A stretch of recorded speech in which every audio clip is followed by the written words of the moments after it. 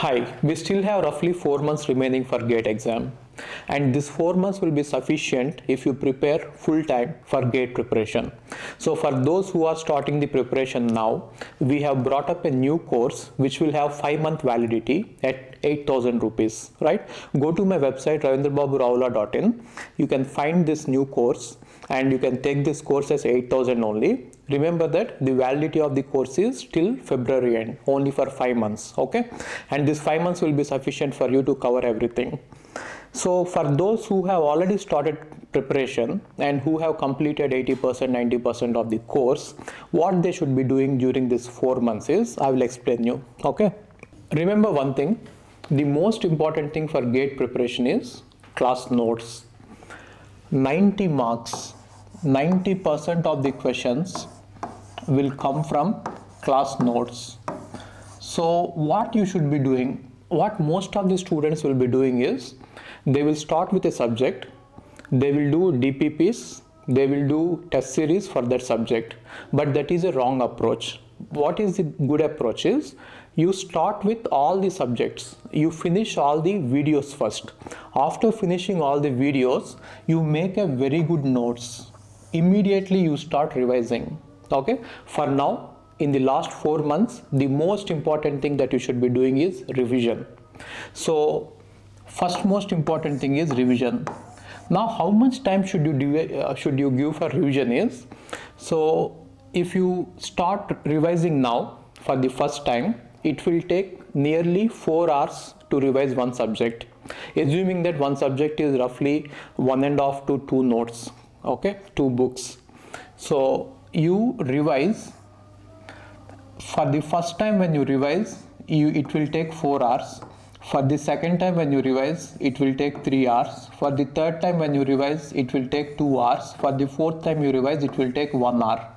Every subject you revise for 4 times until your revision time becomes 1 hour. And after you reach this 1 hour time, every day you revise 2 subjects. Every day you revise 2 subjects for 2 hours. Therefore, your revision time initially will be very high, but after that, every day you can dedicate only 2 hours and revise 2 subjects, right? Now, after the revision is over, what should you be doing in these 4 months? Once you have reached a phase where you are able to revise a subject in 1 hour, what should you be doing next? So the second most important thing is test series. So test series is not compulsory, but then if you have time, you can take it, okay? But most important thing is revision, class notes and revision. 90% of the questions will come from there. Even if you are able to get 80% marks, you will be in top 100, okay? So my suggestion would be very thorough with notes, then revise everything. Why am I stressing so much on revision is, it doesn't matter how much knowledge you have. If you are not able to recollect it in the exam, it is just waste, right? If you have to recollect in the exam, revision will help you. That is the reason. And the second most important thing is test series. Now coming to test series, we have given you topic wise test, subject wise test, and also multi-subject test, grand test. Now after all the revisions, when the entire syllabus is over and the revision is over, you go for test series. Now while doing test series, depending on the test that you are taking, you revise the notes first and then take the test, okay? And if you are not able to do well in a test, then you have to revise again, right? And the third most important thing, last priority you give it for DPP, daily practice problems, okay? So daily practice problems will also help you in brushing up the concepts, and if you have missed out any concepts in the class notes, you will learn it in the DPPs, okay? So this way you prioritize. First, notes should be there, your own handwritten notes where you have written important points, then revision, then test series, then DPP.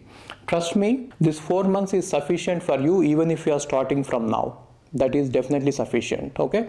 And if you work hard and if you write GATE very seriously, this will be the last exam that you have to take seriously in your life. After this, no exam is that important, okay? This is the last exam in your life, take it seriously. Give as much time as possible now.